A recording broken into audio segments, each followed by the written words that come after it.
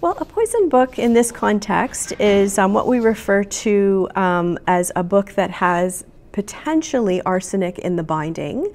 And we identify those by looking at this green color in the binding, which can vary from light to dark. We use the Winterthur Project's University of Delaware bookmark to identify those colors.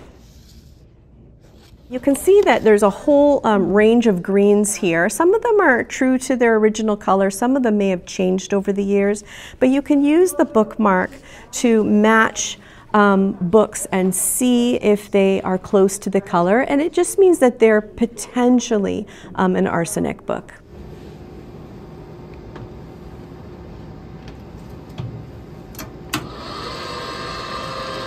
So it starts to collect the spectrum, and I will load the arsenic,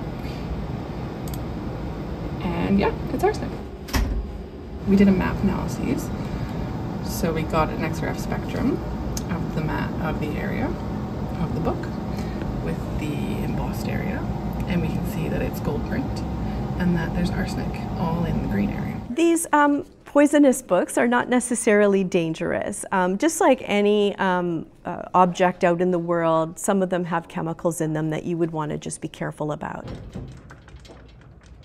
The significance of keeping these books together is that it's really important to preserve their historical physicality.